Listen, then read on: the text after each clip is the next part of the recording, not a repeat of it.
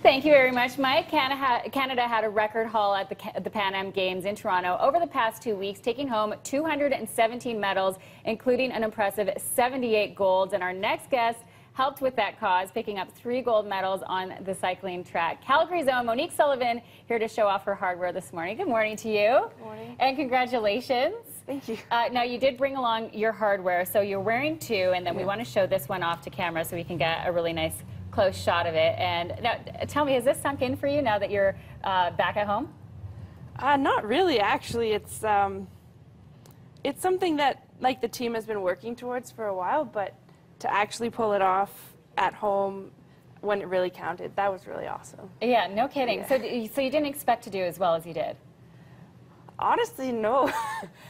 We were working towards it, and the training had been going really well with the team, but we didn't know how everybody else was going, so it was all of cycling, we sort of exceeded our expectations. Absolutely, and especially after having taken a break from the sport, and then you decided to make a comeback, so this must feel really good for you. Yeah, it's been really awesome. The team has been really supportive, and yeah, I think I was just sort of burnt out and needed a break, and then came back with fresh perspective and sort of renewed gratitude for the whole sporting life. So it's just been amazing to be back at it and finding success with the team. Absolutely. And speaking of the team, it was a tough competition in that one of your teammates, Katie O'Brien, you ended up competing against. So you compete together and then you compete against each other. But it actually, you were saying off camera, makes a positive training environment.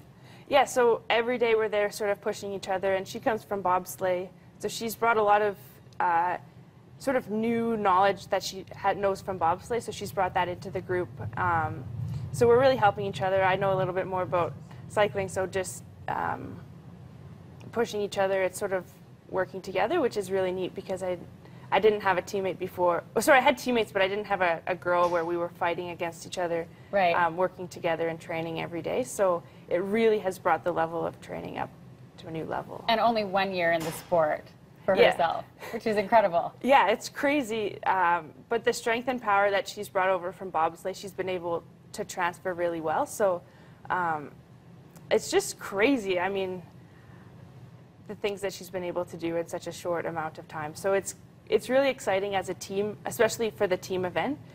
Looking forward, I think that there's a lot of potential there, which is really fun for all of us. Yeah, which is exciting for the sport and for your team. And what an exciting time for you after, so many years of hard work, and then to earn these 3 gold medals. How did you celebrate after your wins? Well, my family was there, which was amazing, so I got to give them a big hug right at the track, which I've never experienced before. That was amazing. And then just came home, and honestly, we were so tired. Just heading out to the mountains. I didn't get to go camping yet, but just heading out to the mountains and being in nature was awesome. I know that you had camping on the list of things to do. You might not get a chance to do that because you're right back at it tomorrow.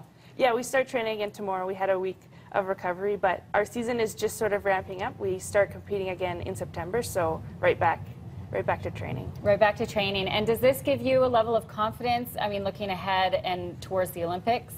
It really does. The times that, I mean, not everybody was at Pan Am Games, obviously, but the times that we posted were really positive, and the training has been going really well. So it really has been a nice boost looking forward. It really has been. And really quickly, we want to mention something that's taking place on the side. You brought your helmet along here, your competition helmet, and this was painted by a local artist, and it's being auctioned off?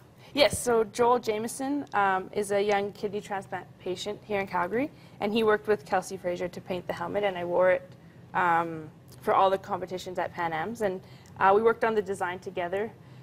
It's pretty cool because Joel, now that Let's show the front of it here. Sorry. There we go. So it's sort of nicknamed the Fire Leaf.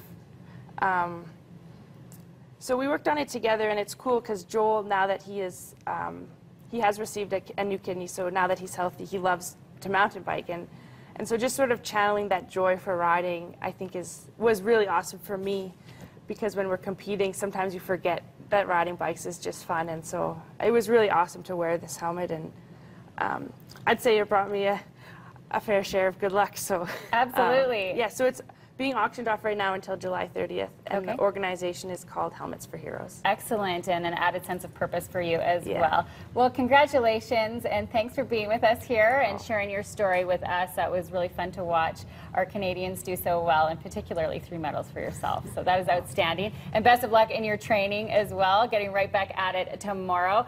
We're looking ahead to the long weekend. If you're looking for some R&R, maybe some camping, we're going to line up some activities for you. Stay with us. It's 7:51. You're watching Breakfast Television on City.